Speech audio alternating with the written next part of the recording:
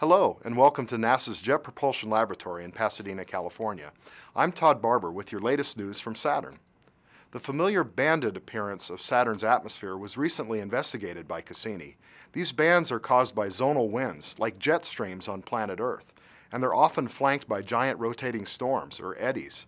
And yet another example of planetary science reminding us how much we have to learn, we now believe these powerful jet streams are actually driven by the eddies.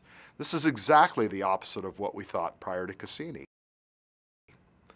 Jupiter may be the giant of our solar system, but in my humble opinion, Saturn is the gem. In this recent breathtaking natural color image, there's as much artistry and sublime beauty as there is science.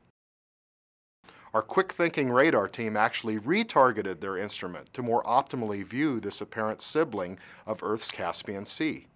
This enabled a better look at this intriguing feature. Most importantly, it might offer further evidence for surface liquid on a body other than the Earth, perhaps even with estimates of the amount of liquid in this otherworldly organic sea. Cassini's next Titan flyby will be on May 28, 2007, and it will be primarily devoted to radio science.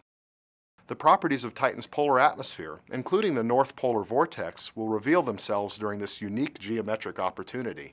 The spacecraft will also image a bright surface feature on Titan named Dillman using infrared and visible light cameras. From Pasadena, California, this is Todd Barber with NASA's Jet Propulsion Laboratory and your latest news from the ringed planet.